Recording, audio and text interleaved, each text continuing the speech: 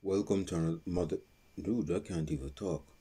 Welcome to another podcast of the current situation Manchester United. In this video podcast, I'm going to be talking about the latest Manchester United news relating to injured players, especially that we have a game on Saturday against Southampton away from home. So I'll be talking about the build up to that game. The players that are out, the players, the atmosphere of Manchester United. And for you guys that are new to this channel, I am Mr. United that brings you the latest Manchester United news, update on players, previews, match reactions, that type of stuff, and I do other content as well. So in this video podcast, seeing that the international break is finished, the Manchester United players today have trained, and we're looking forward to our fourth game of the season in the Premier League against Southampton on Saturday away from home. Now, I'm not sure if you guys are aware, so I'm going to bring you up to speed. But we're 14th. No, this is not the league. The season just started, so we're not going to get been out of shape over it. But we're in what is something worth mentioning because we're in 14th place in the table. That is like we're almost in that dangerous zone of relegation, and we have lost our last two games in the Premier League, and we have won the first game by a 1-0 win. Never, it's not a convincing season so far, but we can turn the corner.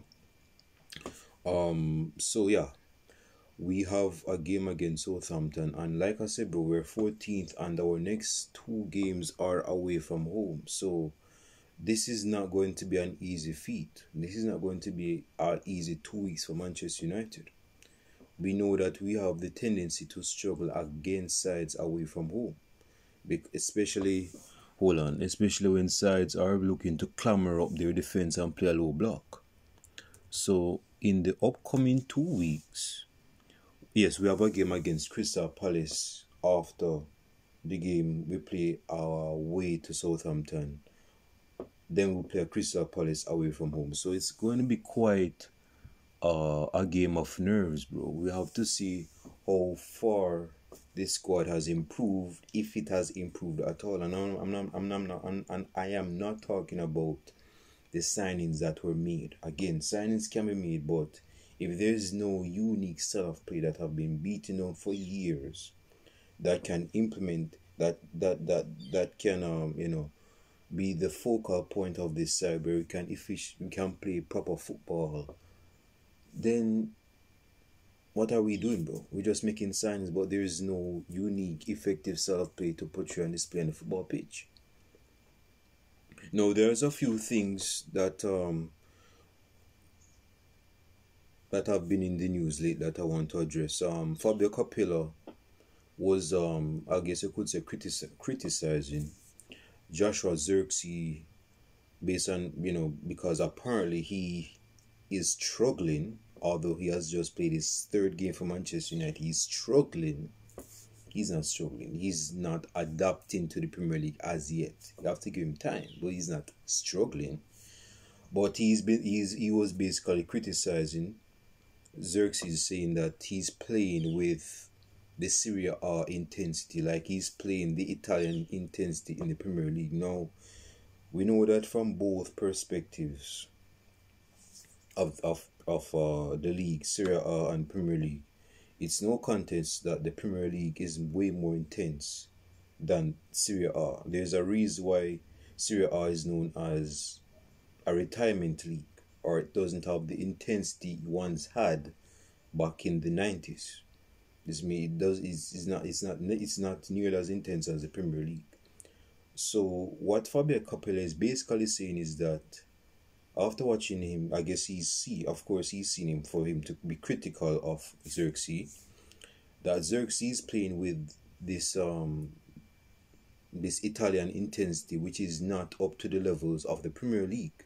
Now again, he came from the Serie A. He's not going to just click in motion like that and start play to the levels of the Premier League. It's going to take time. So of course he's going to need time to adapt to the Premier League. He's not just I think that criticism is unnecessary, because of course he needs time to adapt to the Premier League. I mean, I could give a few examples right now, but I can't think of for the top of my brain. But the point is this, man. If a striker came from a different league and he's signed to a Premier League side and he's going to play in the Premier League, of course he's going to need time to adapt to the football of the Premier League. You see me? There's a good chance it's going to take him a good amount of time to adapt. So of course, his game against Liverpool, I guess he got that criticism from that game, because in that game, which was his first start, by the way, he had chances where he should have scored, but he didn't score them. Rashford gave him a good cross, and someone else gave him a good ball, and he didn't score them. He missed those chances. Yeah, but when it comes down to the adaptation of the Premier League, you have to give him time to adapt to the Premier League. I mean, that's like a DOS. So I don't even know where the 78-year-old coach named Fabio Capello is talking about. Of course, he's going to need time to adapt to the Premier League. That's like a given. It's because the Premier League, bro, I mean, there's a reason why a lot of players have not adapted to the Premier League, and we could go down the list, but we don't have any time for that today. But the point is that there are a lot of players that are good players, very good players, that came to the Premier League and didn't make the cut in the Premier League because they couldn't adapt to the competitive, intensive nature of the Premier League, and they shipped out and went to a different club. They went to a different league at a different club.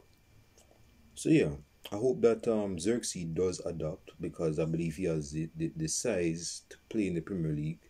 I just hope that he has the intensity to play in the Premier League, because man, when you get the ball, bro, it's just gonna be like flies on mango seed. They're just gonna swarm you. The defenders are gonna swarm you. They're gonna press you. It's not like in Serie A, where you get the ball and like 10 seconds later, the defender's still trying to catch up with you. Like that's not going to cut it in the Premier League. So I get where it's coming from, but I believe the criticism is still not necessary, because of course you need time. That's like to adapt. Erik ten Hag, in his press conference today, he was saying that in relation, there are some injuries, like Mason Mount is still out with injury. He said that Rasmus Højlund and Luke Shaw are not viable candidates to be selected for the next game, which is against Southampton. So yeah, they're still out with injury, and yeah, so we do have players that are out with injury, and that's quite worrying, because the season just started. I mean, we have quite a big squad, so it's not really that we have to be worried about the players, but when you have crucial players missing out, that's always a worry for me. But this is what he said. He said Rasmus Højlund and Luke Shaw, they are progressing very well, but are not ready for this game. Those are the exact words from Erik ten Hag. Now, I was just talking about Manchester United having a game against Southampton. Give me a second, I'm getting distracted. Let me just click on something right quick. We have a game against Southampton. Now, Southampton have been out of the Premier League for a season. They are now promoted back to the Premier League. And even before they got relegated out of the Premier League, Southampton has always been a side to look out for, especially away from home. So we have to see how Erik ten Hag's Manchester United comes at this game. We are aware that they will be playing a low block. We know that when we play against sides, especially away sides, when we're going away to play against away sides, they always implement a low block so that they don't concede through passes. So we know that Manchester United are not very effective at breaking down low block defenses. We know that. What Manchester United is known for is being very good on the break when we're counter-attacking. That is our main wheelhouse. That is how we make our name at Manchester United, counter-attack. But when that defense is not giving us space, though, when the defense is kind of, shriveled up, more congestive, more conservative, that is where Manchester United turn a fool because we don't know how to break down the defensive. Bruno Fernandes, as good as a midfielder, Bruno Fernandes, he's not the best at breaking down defenses. He's not going to be like a Kevin De Bruyne. He's not that type of mid. He's not a Bernardo Silva, his own compatriot, his own countryman.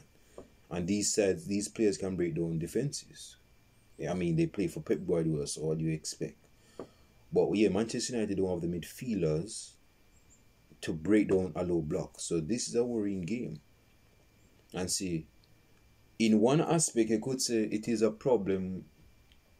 If there's one caveat, if there's one issue why we should have not sold Scam McTominay is because of this same thing I'm talking about. Is because when we're playing against low blocks, when we're playing against low blocks, we have to go to the plan B. If we can't break down the low blocks, we have to cross balls into the box. Now, this is where Zirkzee is needed to score goals because he's a big lad. He's very physical by the looks of him.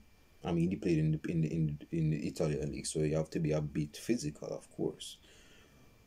And Scott McTominay's area of threat could be a threat to the opposition if we kept him. You see me? So you could say in one instance is a mistake. I'm playing devil's advocate, so hear me out. It's a mistake that we are selling Scott McTominay. We sold Scott McTominay past tense. We sold Scott McTominay to Napoli. So, man, I don't even know what to say. I'm just caught or I didn't even. But yeah, we have they could say in one aspect we should have kept Malcolm because of the same reason here. So we need the area threat. This is why Mourinho was hell bent on using Marwan Fellaini in the last 15 minutes of the game. Is because if the result is not going as it should, if the opposition defense is very, defensively sound, not giving us space, and this is where we look to Marwan Fellaini. This is why he was effective. Now we have Zirkzee, we have Maguire is an area of threat, and Scott McTominay is a very good area of threat, but we sold him. So we're going to see how Eric Ten Hag is going to come at this game away from home, because this is the guy you sold. And if you're selling a profile of Scott McTominay's stature, that's a statement you're trying to make. You're trying to say that, okay, we do not want Manchester United to be known for just playing ball into the box and scoring headers. Is me. This is not the profile of play that we are trying to portray. And understand this because this is Manchester United, not Stoke City in 2010. So I understand that you want to make the statement that you want to play football on the ground or be possession based, that type of thing. That's why I signed Zirkzee, who is more of a sound proper midfielder than Scott McTominay. But when you come, this is the Premier League. This is not in La Liga. This is not in Ligue 1, the French league. This is the Premier League. And when we're playing against low sides in Premier League, they can't play the Spanish football. I mean, even Pep Guardiola sides somewhat struggle in breaking down these sides, although they eventually break down and they start scoring goals. The water fountain has just been released and the water is coming out. But this is Manchester United without those players. So my point is that it's going to be quite a game against Southampton and even against Crystal Palace, because Manchester United, man, we don't have the best records against Crystal Palace at home. So these are in the next 2 weeks. Manchester United is going to have quite of a test to play against Southampton and Crystal Palace. You have to see how we are as a side to break these sides down. You have to see if we're good enough to do that. And I want to see if there is an alternative plan Eric Ten Hag has in his locker to break down the defense. If you've been watching up until this point in time, leave your comments in the comment section. What's your thoughts, man? And I haven't even gotten into the preview as yet, but these are food for thought thoughts that we should entertain. Manchester United, man. We know so we can't break down sides like that. The only way we can break down sides is if we are given out a space. Or a good amount of space. This is why we don't really struggle against the top tier sides, because they always give us space. But the worrying thing for Manchester United, as I've stated in the past, is when we're playing against low, small sides, especially away from home. Are we able to break them down? Are we able to neutralize their defense? Are we able to... I'm not saying that we have to split side them defense like it's Zirkzee or something, but do we have the finesse in our midfield or in our attackers to break down the defense? Because honestly, bro, we don't have the football IQ to do that. So I'm very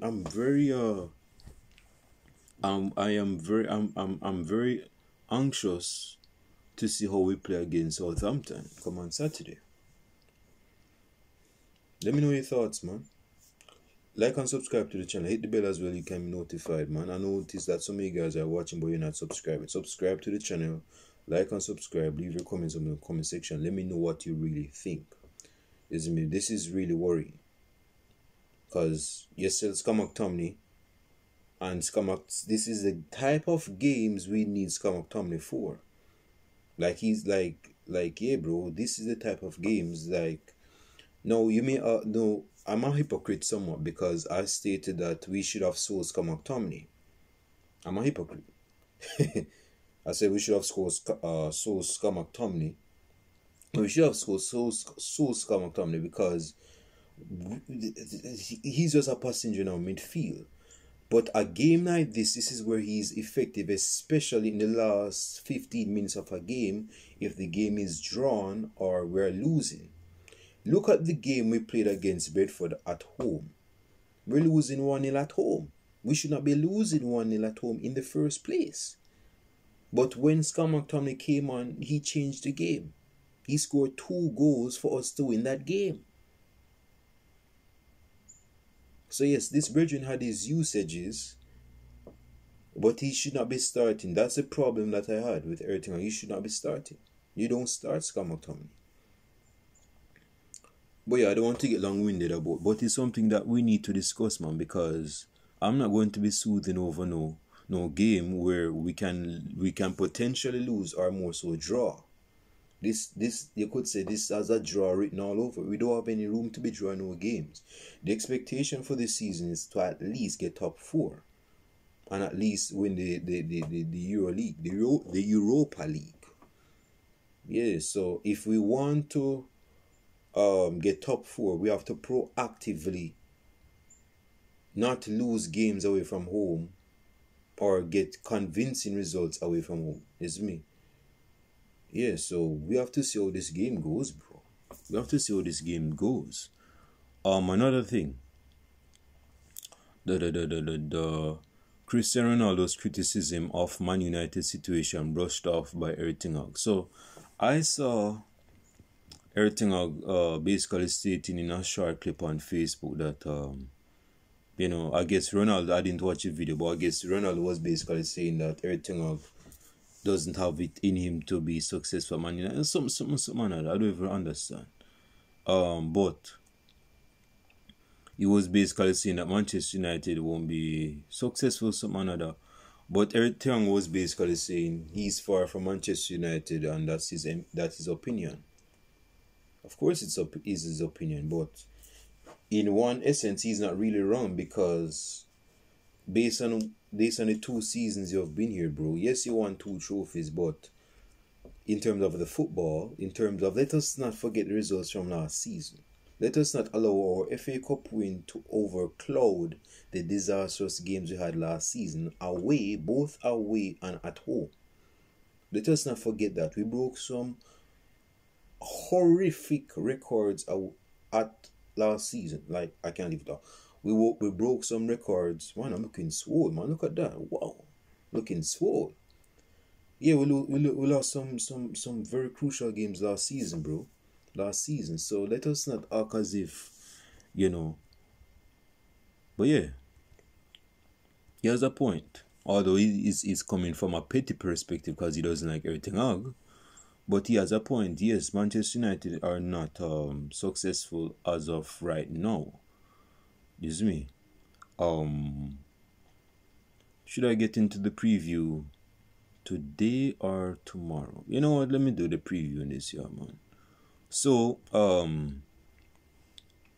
yes, we're playing against Southampton come on Saturday.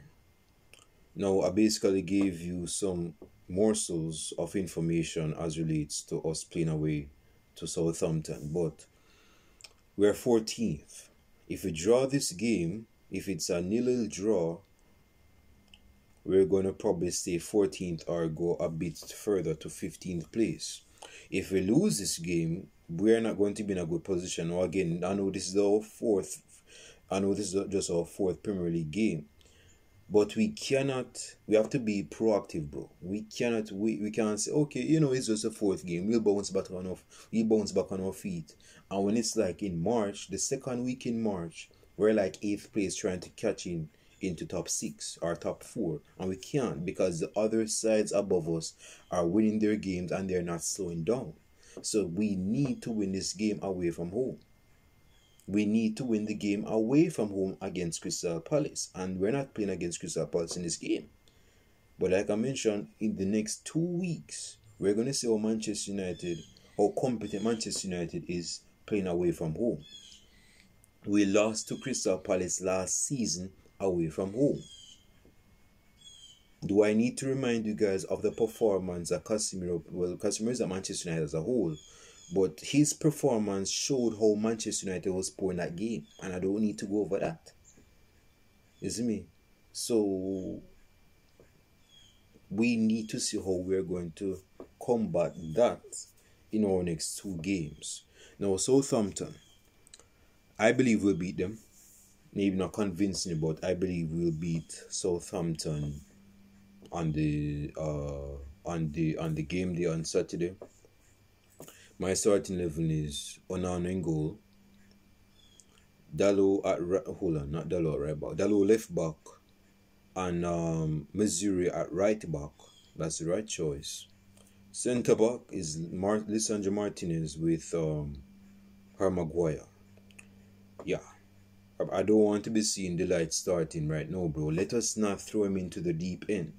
In my opinion, as I've stated in the match reaction to our loss against Liverpool, that if Maguire started against Liverpool, maybe we have still lost, but we wouldn't have leaked those mistakes that we did against Liverpool.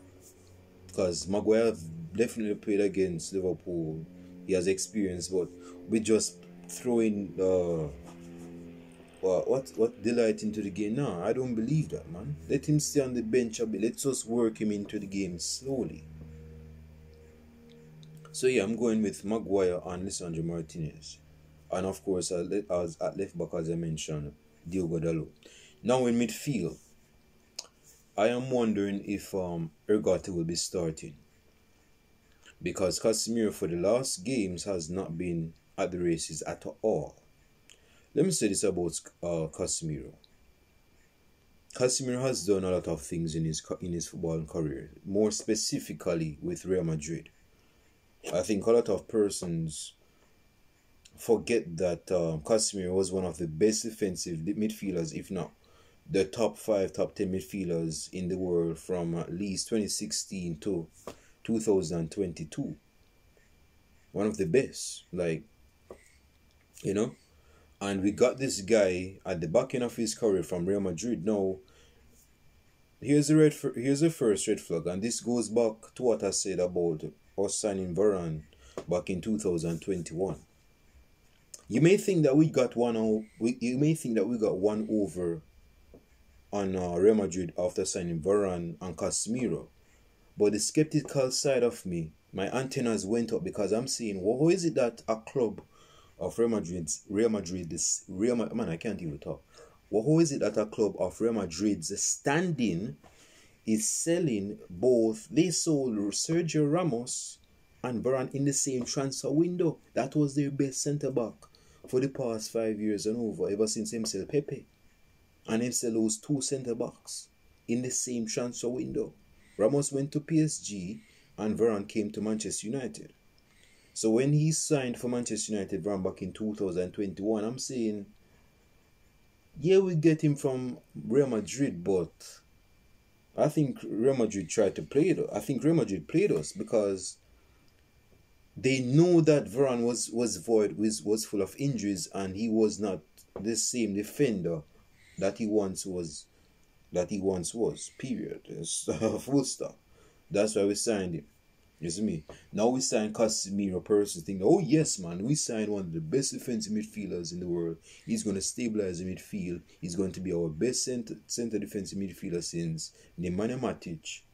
And it hasn't proved that way. No, in his first season, you could say he was reasonably good in his first season. But last season and the start of this season, we're coming to the gripes of reality that Casemiro, at the age that he is right now and where he is in his football career, he's past it. That is not a secret. He's a past it player. He's no longer the Casemiro of old when he was back at Real Madrid. Now, I'm not saying that he's a completely garbage player. He still has his strengths. But I can tell that the intensity, going back to the intensity of the Premier League, the intensity of the Premier League has gotten to him. And he's suffering because of it. You see me? So, I agree with the sign of Zirkzee. Zirkzee and Kobbmine in the midfield can get the wheel rolling again. Casemiro can come in, can be substituted in the game in the second half. So, going back to the starting 11, after me saying all of that, I still believe Casemiro will be starting. See that work? So yeah, I believe Casemiro will be starting. Although I don't want. See, here's the thing: if you go start Casemiro, take him off by the 60th minute. Take him off by the 60th minute. You know this his stamina is going to wane at some point. Casemiro right now should not be playing full game. He should be substituted off, particularly if he's having a woeful game. Yeah. If he's having a woeful game, substitute him by the 50th minute or 60th minute, man. 55th minute, not 50th minute. That's kind of a disrespect. But I mean, if he's having that much of a bad game, when you need to pull the plug, you pull the plug. Don't wait. But yeah, Casemiro and Kobbmine in the midfield. Bruno Fernandes as the number 10. Right wing, I'm going with Amad Diallo. Left wing, I'm going with Rashford. I'm going with Marcus Rashford, and up top I'm going with Joshua Zirkzee. Leave your starting 11s in the comment section below who we believe will be starting. My scoring prediction, I said that we will win this game. Maybe not convincingly, but I believe we'll win this game. 2-0. I don't think that's much of an ask. We win 2-0 against Southampton. Yeah. Let's be positive, man. And this is not blind positivity. This is not toxic positive, whatever you want to call it. I'm being positive because we need to come out of this ruckus that we're in right now. We lost our last 2 games. We lost our last 2 games, bro. There's no reason for us to lose our 3rd consecutive game. Now, I'm not saying that if we lose our 3rd consecutive game, I'm going to fall out of the seat and drop down dead. But the fact is that with the signings that we made this in the summer transfer window, we should not be losing this game. We should not be losing this game. And if we lose this game, God forbid, if we lose this game, Eric Ten Hag has questions to answer. He got his signings in the summer. What the football person Ianos did in the summer, they did a perfect job. They gave us good signings. They didn't give us plan B signings. Let us make that clear. He gave us plan A signings, his own signings. The signings that the manager want, and I guess you could say that Ianos made signings that the club needed. So there's no excuse to use when we lose this game. We have better players anyway. Judging based on play against Southampton, so we should not be losing this game. So yeah, my prediction is that we win this game 2-0.